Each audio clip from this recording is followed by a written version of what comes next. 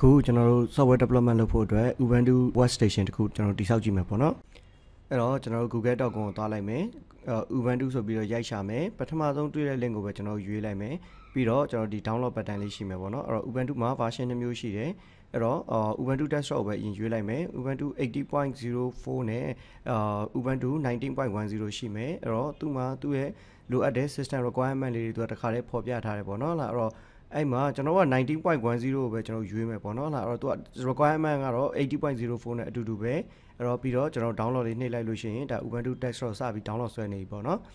အဲ့တော့အဲ့မှာနည်းနည်းတော့အချိန်ကြာလိမ့်မယ်ဒီဗီဒီယိုမှာကျွန်တော်က software တစ်ခုသုံးထားတယ်ပေါ့နော် virtual box လို့ခေါ်တဲ့ software တစ်ခုသုံးထားတယ်အဲ့ဒါကလည်း internet ကနေရှာပြီးတော့ download ဆွဲလို့ရတယ်အဲ့တော့သူက operation system တွေဒီပေါ်မှာကြိုက်တယ်လို့တင်လို့ရတယ်ပေါ့နော်လာတော့ကိုယ့်ရဲ့ operation system Windows ဆိုမဲ့အထဲမှာကျွန်တော် Ubuntu တင်လို့ရတယ်တခြားမှာ Fedora တို့တခြား Linux တွေအကုန်လုံးတင်သုံးလို့ရတယ်အဲ့တော့ VM လေးတစ်ခုစလုပ်ကြည့်မယ်ကျွန်တော်နာမည်ကို Ubuntu လို့ပဲပေးလိုက်မယ်အဲ့မှာကျွန်တော်က version တွေအောက်မှာရွေးလို့ရတယ်ပေါ့နော်အဲ့တော့ပြီးတော့ next လေးပေးပြီးတော့ကျွန်တော် memory ကို1024အစား2048ပေးမယ်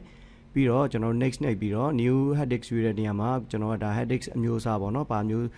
အစားကိုလိုချင်တာလဲဆိုတော့ကျွန်တော်ရွေးပေးလို့ရတယ်ပြီးတော့နောက်တစ်ခုက hard disk ရဲ့ type ကိုကျွန်တော်ဒါရွေးပေးမယ်ဒါပေမဲ့ဒါတွေကကျွန်တော်ထားမယ်next ပဲနှိပ်လိုက်မယ်အဲ့တော့ပြီးတော့နောက်တစ်ခုထပ်မေးတာကကျွန်တော်ဒီ hard disk ထဲမှာဒီကျွန်တော်ရဲ့ဒီ virtual box ရဲ့ HDD file ကိုကျွန်တော်ဘယ်လိုသိမ်းမှာလဲဆိုတော့မေးတယ်အဲ့တော့အဲ့ဒါလည်းကျွန်တော်ဒီမှာ next ပဲဒီတိုင်းပဲထားပြီးတော့ next လေးနှိပ်ပေးလိုက်မယ်အဲ့တော့ပြီးတော့နောက်တစ်ခုကသူ့ရဲ့ storage ကမှ 10GB ပဲဖြစ်နေတယ်အဲ့တော့အဲ့ဒါကိုကျွန်တော်တို့က 30GB ပြောင်းလိုက်မယ်ပြောင်းပြီးတော့ကျွန်တော်စပြီးတော့ create လုပ်လို့ရပြီအဲ့တော့ကျွန်တော် VM တစ်ခုစောက်ပြီးသားပြီပေါ့နော်အဲ့တော့ဒါပေမဲ့သူ့မှာကမလိုအပ်တဲ့ hardware တွေပါနေတယ်ပေါ့နော်ဥပမာအပြင် floppy တို့လိုမျိုးမလိုအပ်တဲ့ hardware တွေပါနေတယ်အဲ့တော့ကျွန်တော်က setting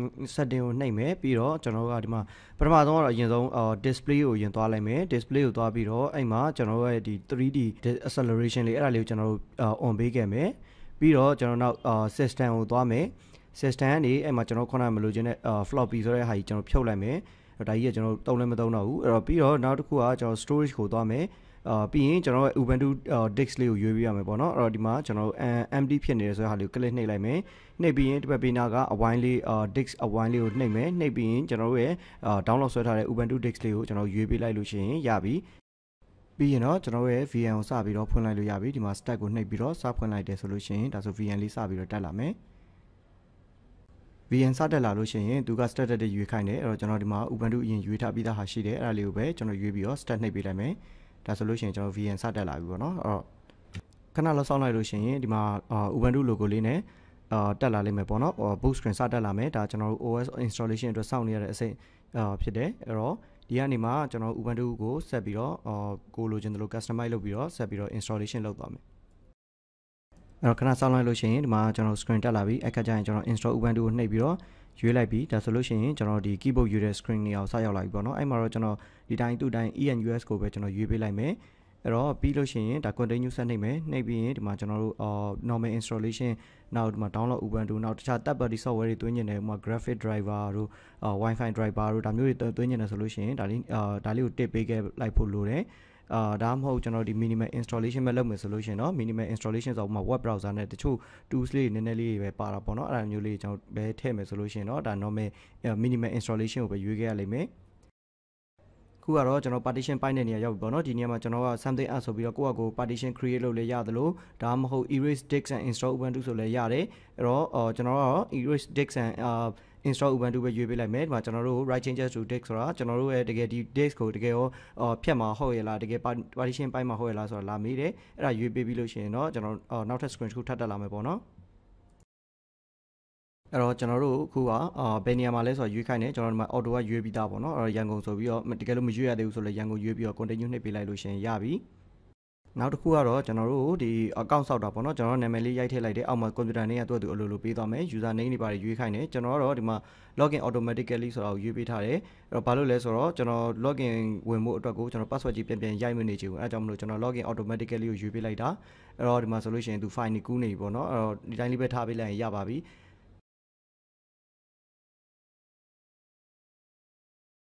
အဲ့တော့ Ubuntu မှာဒီ software တွေအဆုံးရှိရပေါ့နော်။ Spotify တို့ဒါမှမဟုတ်ဒီမှာ VLC တို့နောက်ဒီမှာကျွန်တော် shortware ဆိုတော့ပုံတွေပါကြည့်တာပေါ့နော်။ Photoshop လို့GIMP image editor လည်းပါတယ်။အဲ့တော့ကျွန်တော်နောက်ဒီမှာ Firefox ရှိမယ်ဗျာ။ Google Chrome သုံးလို့လည်းရသလို Chromium တောင်းလို့လည်းရတယ်နောက်ဒီမှာ LibreOffice တို့ LibreOffice calculator calculator ဆိုအဲ့ဒီ Excel လို့ဟာမျိုးပေါ့နော်နောက်ဒီမှာတခြားlanguage support တွေပါလည်းအများကြီးပါသေးတယ်နောက်အဓိကတော့သူ့ရဲ့ community support ကတော့အဓိကပေါ့နော်ကျွန်တော်မြန်မာနိုင်ငံမှာတော့ဒီ Ubuntu logo team ရှိတယ်ပေါ့နော်ကျွန်တော်မြန်မာ team ပေါ့နော်အဲ့မှာလည်းဒီ Ubuntu နဲ့ပတ်သက်တဲ့လိုအပ်တဲ့အကူအညီတွေကျွန်တော်တောင်းလို့ရတယ်တော့ဟိုအဓိကတော့ဗျာတခုပြဿနာဖြစ်လာပြီးတခုအဲ့လိုမျိုးကိုယ့်ရဲ့ဒီ operation system က error တက်နေပြီးကိုမသိတဲ့ဟာကြီးပါလာပြီဆိုလို့ရှိရင်မေးလို့မြန်လို့ရပါတယ်အဲ့တော့ကျွန်တော်ခဏလောက်တော့စောင့်အောင်ပဲပေါ့နော်ဒီမှာကျွန်တော်သူ့ရဲ့ language pad တွေ installation လုပ်နေတယ်ဒါဆိုလို့ရှိရင်ကျွန်တော်ပြီးသွားပြီပေါ့နော်ကျွန်တော် restart down လေးနှိပ်ပေးလိုက်တယ်ဆိုလို့ရှိရင်ဒါဆို Ubuntu OS ကပြန်ပြီးတော့ကျွန်တော်တက်လာလိမ့်မယ်အဲ့တော့ဒီမှာenter လေးခောက်ပေးရလိမ့်မယ်ကျွန်တော်ခဏစောင့်ကြည့်လိုက်လို့ရှိရင် remove installation media enter ဆိုကျွန်တော် enter ခောက်ပေးလိုက်လို့ရှိရင်ဒါဆိုကျွန်တော်တို့ဒီ virtual box က restart ကျသွားပြီပေါ့နော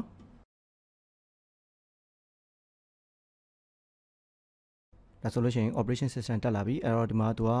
connect online account ပေါ့နော်ကျွန်တော် Google တို့ Microsoft တို့နောက် Ubuntu single sign on တို့နဲ့ချိန်လို့ရတယ်ဒါကကျွန်တော်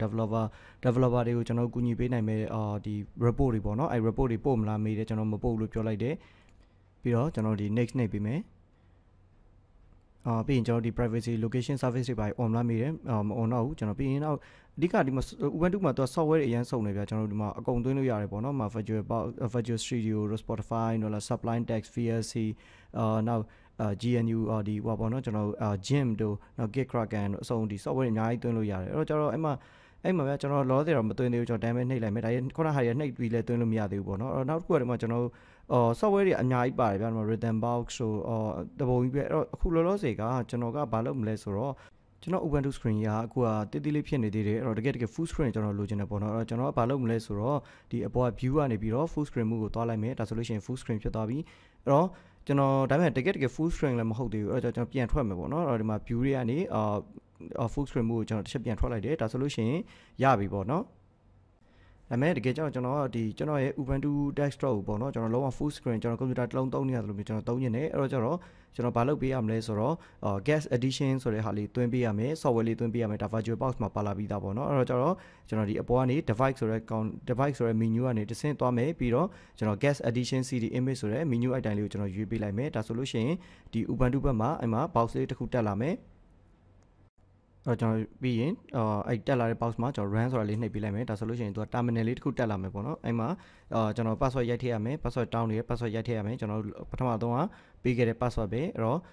့ဒီမှာ software update ဆိုပြီးပိတ်ထားလိုက်မယ်အဲ့တော့ကျတော့အဲ့မှာသူက installation လုပ်သွားမှာပေါ့နော်ဒီကောင်ကကျွန်တော်တို့ရဲ့ Ubuntu ကိုလုံးဝ full screen အပြည့်သုံးဖို့အတွက်သူက ready လုပ်ပေးထားတာပေါ့နော်ဒီကောင်လေးကမသွင်းလို့မရဘူးအဲ့ဒါမသွင်းလို့ရှိရင်လို့ကိုယ့်ယူကရအခုလိုမျိုးအကြီးကြီးတွေဖြစ်နေလိမ့်မယ်ပေါ့နော်အဲ့ဒါလေးကျွန်တော်တစ်ချက်installation လုပ်ပေးရတယ်နည်းနည်းလေးကြာတယ်ဒါပေမဲ့ပြီးလို့ရှိရင်အားလုံးပြီးတော့လို့ရှိရင်အဲ့မှာကျွန်တော် enter key ခောက်ပေးလိုက်လို့ရှိရင်ဒီ terminal လေးကပိတ်သွားမယ်ပေါ့နော်အဲ့တော့ဒီဟာထည့်ထားလို့ရှိရင်လုံးဝကျွန်တော်တို့ဒီတခြားU10 နဲ့ desktop တခုသုံးနေရတယ်လို့ပဲဘာမှမထူးကြဘူးပေါ့နော်အဲ့တော့ဒါလေးကထည့်ပေးထားရမယ်အဲ့တော့အားလုံးပြီးသွားပြီဆိုလို့ရှိရင်ကျွန်တော် reboot လေး power လေး off ထားလိုက်မယ်ဘာလို့လဲဆိုတော့တချို့ setting လေးကျွန်တော်ပြင်စရာလေးရှိသေးလို့ပေါ့နော်အဲ့တော့ကျွန်တော် setting တွေကိုတစ်ချက်ပြန်ဝင်မယ်အဲ့တော့ပြီးတော့ကျွန်တော် display တွေကနေကျွန်တော်ဒီမှာသူ့ရဲ့ဒီ virtual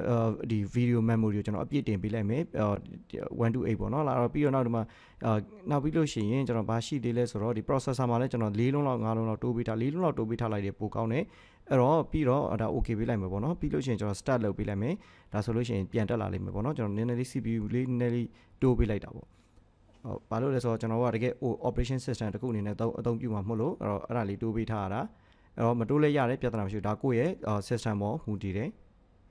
ကျွန်တော်ရဲ့ Ubuntu box ကပြန်တက်လာပြီတက်လာတဲ့အခါမှာကျွန်တော် full screen မှုတယ်ကျွန်တော်ဝင်ပြီးတော့ full screen လုပ်ကြည့်မယ်ဒါပေမဲ့ကျွန်တော်မကြိုက်သေးဘူးဗျဘာလို့လဲဆိုတော့နည်းနည်းတေးလေးဖြစ်နေသေးတယ်အဲ့တော့ကျွန်တော် full screen မှုတွေတစ်ချက်ပြန်ထွက်ပြီးတော့ကျွန်တော် shut down ချလိုက်မယ်ဗျာ shut down ချပြီးတော့ကျွန်တော်တချို့ setting လေးကျွန်တော်တစ်ချက်ပြန်ကြည့်မယ်အဲ့တော့ setting ထဲမှာကျွန်တော်တစ်ချက်ကြည့်လိုက်တယ် display ထဲမှာကြည့်လိုက်တယ်အဲ့တော့ဒီမှာကျွန်တော်ရဲ့ scale factor ကြီး150ဖြစ်နေအဲ့တော့အဲ့ဒါကိုကျွန်တော်100ထားလိုက်မယ် okay ပေးပြီးတော့ကျွန်တော်ပြန်ပြီးတော့ restart ပြန်လုပ်ကြည့်လိုက်မယ်ဒါဆိုလို့ရှိရင်ကျွန်တော်ရဲ့ virtual box လေးပြန်တက်လာပြီဒါ full screen မှုနဲ့ပဲပြန်တက်လာတာပေါ့နော်အဲ့တော့ကျတော့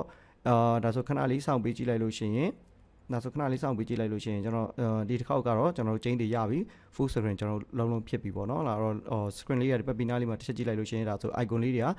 ကတေးသေးလေးတွေနဲ့ကျွန်တော်တို့တကယ်လုံးဝ desktop တစ်ခုသုံးရတယ်လို့မျိုးဖြစ်နေလိမ့်မယ်အဲ့တော့ဒီမှာသူက software တွေကတော့အများကြီးပါတယ်ဗျာအဲ့တော့ကျွန်တော်ဒါပေမဲ့ကျွန်တော်မလို့ကျွန်တော်အဲ့မှာ Amazon ဆိုတဲ့ software ရှိတယ်ဗျာအဲ့ဒါလည်းကျွန်တော်ပြီးကြရင်ဖြုတ်မယ်ပေါ့နော်အဲ့တော့ဒါဆိုလို့ရှိရင်ကျွန်တော် terminal ပေါ့နော်လာကျွန်တော် window key လေးနှိပ်ပြီးခေါ်လိုက်ရတယ်ဒီအောက်တောင်နားလေးကအဆက်ကလေးနှိပ်ပြီးခေါ်လိုက်ရတယ်အဲ့တော့ကျွန်တော်အခု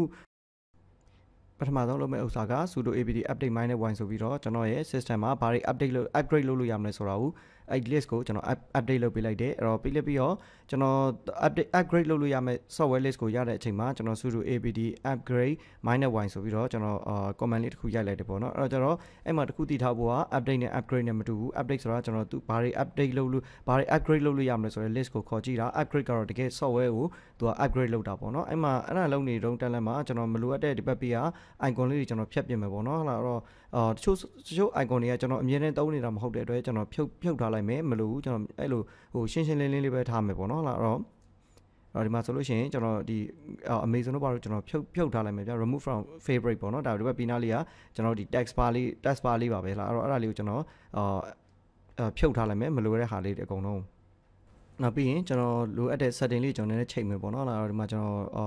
်အဲ့ asset လေး30ကိုနှိပ်ပြီးတော့ကျွန်တော် setting ရှာနေအဲ့တော့ရှာတော့အပေါ်မှာရိုက်ပြီးပဲရှာရမယ် setting ဆိုပြီးတော့click နှိပ်ပြီးတော့ကျွန်တော်ခေါ်လိုက်တယ်အဲ့တော့ပြီးတော့ပထမဆုံးပြင်မဲ့ဥစ္စာကကျွန်တော်ဒီမှာ dog ကဘေးနားမှာတားကြီးနေပဲကျွန်တော်နည်းနည်းလေးသေးလိုက်မယ်ပေါ့နော်လားကိုယ့်ကိုကြိုက်တယ်လို့ချိန်လို့ရတယ်ဒါတော့ကျွန်တော်လိုချင်တဲ့ပုံစံကျွန်တော်ချိန်တာပေါ့နော်လားအဲ့တော့ဒီမှာ position ရဲ့ကိုယ့်ကိုကြိုက်တဲ့နေရာထားလို့ရအောက်မှာထားမလားဘယ်ဘက်မှာထားမလားညာဘက်မှာထားမလားကိုယ့်ကိုကြိုက်တယ်လို့လုပ်ပေါ့နော်ကျွန်တော်ဘယ်ဘက်မှာပဲထားလိုက်မယ်အဲ့ချို့ window ကလာတဲ့လူတွေဆိုလို့ရှိရင်တော့အောက်မှာထားရင်ထားမှာပေါ့နော်လားအဲ့တော့အဆင်ပြေတယ်လို့ထားပါအဲ့တော့ဒီမှာပြီးရင်တော့အပေါ်အဲ့ match ဆိုပြီးပေါ်နေရကြီးကိုကျွန်တော်မကြိုက်ဘူးအဲ့တော့ကျွန်တော်ဘာလုပ်မလဲဆိုတော့ region and language တွေကနေ format ကနေဝင်ပြီးတော့ကျွန်တော် United States ကိုချိန်လိုက်မယ်ဒါပေမဲ့ तू က restart ချပေးမှရမှာဖြစ်တဲ့အတွက်ကြောင့်ကျွန်တော်တိုင်းလေးပဲထားလိုက်အောင်မယ်အဲ့တော့ပြီးတော့နောက် application တွေမှာတခြားမှာ solution ပြားဟိုကိုရဲ့ software နဲ့ပတ်သက်တဲ့ဥစ္စာလေးတွေကျွန်တော်ကိုဒီ laptop မှာ graphic driver တို့ဘာလို့လိုလဲဆိုလို့ရှိရင်အဲ့ကနေတစ်ဆင့်ကျွန်တော်သွင်းယူလို့ရတယ်အဲ့ဒီမှာ network solution လည်းအတူတူပဲကို network ကိုကိုကြိုက်တာရွေးလို့ရတယ်ပေါ့နော်အဲ့တော့မှဆိုတော့ keyboard solution လည်းအတူတူပဲ keyboard shortcut တွေကိုကြိုက်တယ်လို့ထည့်လို့ရတယ်အဲ့တော့အများကြီးပဲပေါ့နော်ဒီမှာပြင်လို့ရတယ်အကုန်လုံးပဲဒီမှာ desktop background တို့ဘာလို့ change နေလဲဆိုလို့ရှိရင်လည်းရတယ်ပေါ့နော်အဲ့တော့ဒီမှာကိုစိတ်ကြိုက် change လို့ရတယ်Bluetooth လည်းထုံနည်းလည်းကောင်းမယ်ကိုမှာ Bluetooth driver ရှိရဆိုလို့ရှိရင် Bluetooth device ရှိရဆိုလို့ရှိရင် Bluetooth driver ပါပြီးသားပေါ့နော်တခါတည်းအဲ့တော့အစင်းတဲ့ကျွန်တော်လက်တင်သုံးရုံပဲပေါ့နော်အဲ့တော့ဒီမှာကျွန်တော်တို့ရဲ့ installation ကမပြီးသေးဘူးခဏလေးစောင့်ပေးလိုက်မယ်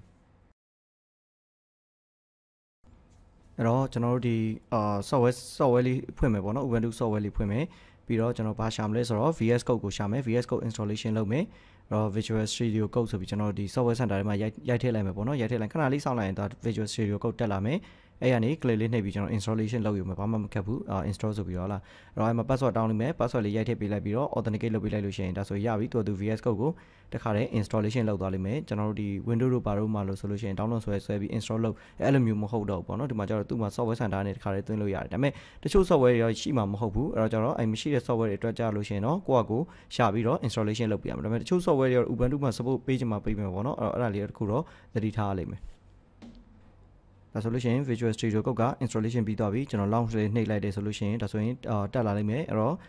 ့ဒါအကုန်တူတူပဲပေါ့နော်ဒါကျွန်တော် Ubuntu အတွက်ထုတ်ပေးထားတဲ့ Visual Studio Code ပေါ့နော်တော့အကုန်တူတူပဲအဲ့တော့ဒီကနေကျွန်တော်တို့ကိုလိုချင်တဲ့ပုံစံတိုင်း set လုပ်ပြီးတော့သုံးရုံပဲပေါ့နော်တော့ဒါကျွန်တော်ပိတ်ထားလိုက်တော့မယ်အဲ့တော့ VS Code ပြီးတော့ကျွန်တော်နောက်တစ်ခုပါသွင်းမလဲဆိုတော့ကျွန်တော် Chrome သွင်းမယ်ပေါ့နော်ဒါပေမဲ့ဒီမှာတော့ Google Chrome ရှိမှာမဟုတ်ဘူးသွင်းလို့လည်းရတယ်ဒါပေမဲ့ကျွန်တော်ဒီမှာပါသွင်းမလဲဆိုတော့ Chromium သွင်းမယ်ပေါ့နော် Chrome လို့ရှာလည်းရတယ်ဒါပေမဲ့ Chromium ပေါ်ဆုံးမှာတက်လာလိမ့်မယ်အပြရောင်လေးပေါ့နော်အဲ့တော့ဒီကောင်ကကျတော့ကျွန်တော် Google Chrome ကဒါကိုပဲ base လောက်ထားတာပဲပေါ့နော်အဲ့တော့ကျတော့ဒီမှာကျွန်တော် install လေးနှိပ်ပြီးတော့သွင်းရုံပဲအဲ့တော့သူ့မှာသူက Google Chrome မှာသုံးလို့ရသမျှ feature အကုန်လုံးကိုဒီမှာသုံးလို့အဆင်ပြေတယ်ပေါ့နော်အကုန်လုံးသုံးလို့ရတယ် Google account နဲ့လည်းချိန်လို့ရတယ်အကုန်လုံးလုပ်လို့ရတယ်ပေါ့နော်အဲ့တော့တခြား software တွေလည်းရှိသေးတယ်ဗျာအဲ့တော့ဒီဘယ်လိုပြောမလဲကို development set တဲ့အတွက်လိုအပ်တဲ့ software တွေရှိသမျှဟာတွေအကုန်လုံးကျွန်တော်တို့ဒီမှာသွင်းလို့ရတယ်နည်းနည်းရှာကြည့်ပေါ့နော်ဒီထဲမှာအကုန်လုံးရှိတယ်အဲ့တော့ Google Chrome သွင်းပြီးသွားပြီဆိုလို့ရှိရင်ကျွန်တော် Windows key လေးနှိပ်ပြီးတော့ဒါမှမဟုတ် asset ကလေးတွေနှိပ်ပြီးတော့ကျွန်တော် Chrome ဆိုပြီးရှာကြည့်လိုက်မယ်ဒါဆိုလို့ရှိရင် Chrome ပွင့်လာပြီပေါ့နော် Chromium ပွင့်လာပြီအဲ့တော့အဲ့ Chromium မှာဒီမှာကျွန်တော်အကုန်လုံးသုံးလို့ရတယ်ပေါ့နော်ခုနကကျွန်တော်ပြောခဲ့သလိုပဲGoogle account တွေပါတယ်ကျွန်တော် login ဝင်လို့ရတယ်အကုန်တူတူပဲအဲ့တော့ကျွန်တော်ဒီနေရာမှာတစ်ခုပြင်နေတာလေးတစ်ခုရှိရပြအပေါ်နားမှာအဲ့ဘာကြီးကနှစ်ထပ်ကြီးဖြစ်နေတယ်ပေါ့နော်လားအဲ့တော့အဲ့မှာ use system title bar and border ဆိုတာလေးကျွန်တော်ဖွင့်လိုက်ပေးလိုက်လုပ်တယ်အဲ့တော့အပေါ်မှာကိုသဘောကျတယ်လို့ပဲထားပေါ့နော်ကျွန်တော်တို့ကဖြုတ်ထားတာပို့သဘောကျတယ် အဲ့တော့ကျတော့ဒီမှာကျွန်တော် Google ကိုရှာကြည့်လိုက်မယ် Google ခေါ်ကြည့်လိုက်မယ်ပေါ့နော်လာတော့ပြီးကျွန်တော် English ပြောင်းမယ်ဘာလို့လဲဆိုတော့ဒီမှာဒီမြန်မာလိုကြီးကျွန်တော်တိတ်သဘောမကျဘူးအဲ့ဒါကြောင့်မလို့ကျွန်တော် English လို့ပြောင်းထားတယ်အဲ့တော့ပြီးတော့ဒီကောင်ကိုကျွန်တော် add to favorite လုပ်ထားမယ်ဘာလို့ဆိုတော့ကျွန်တော်အများအားဒီ Chrome နဲ့ Chromium နဲ့ကျွန်တော်တို့က Firefox တွေကအများအား access လုပ်နေမှာဖြစ်တဲ့ကြောင့်ဒီနှစ်ခုကိုကျွန်တော်တို့ဒီဘက် site bar လေးထဲမှာကျွန်တော်ထည့်ထားမယ် favorite ထဲမှာထည့်ထားမယ်ပေါ့နော်အဲ့ဒါဆိုလို့ရှိရင်တော့ကျွန်တော် ready ဖြစ်ပြီပေါ့နောက်တစ်ခုကကျတော့ကျွန်တော်တို့ဒီ Node.js သွင်းဖို့ပေါ့နော်အဲ့တော့ကျွန်တော်တို့ဘာလုပ်မလဲဆိုတော့ terminal ဖွင့်လိုက်မယ် terminal ကနေကျွန်တော် node-v ဆိုပြီးခေါ်ကြည့်မယ်ဒါဆို Node.js installation လုပ်ထားတာမရှိဘူးပေါ့နော်သူနဲ့ပတ်သက်တဲ့ npm လည်းသွင်းထားတာမရှိဘူးကျွန်တော်အဲ့တော့ဘာနဲ့သွင်းမလဲဆိုတော့ sudo apt install node.js npm -y ဆိုပြီးတော့ကျွန်တော်သွင်းလိုက်မယ်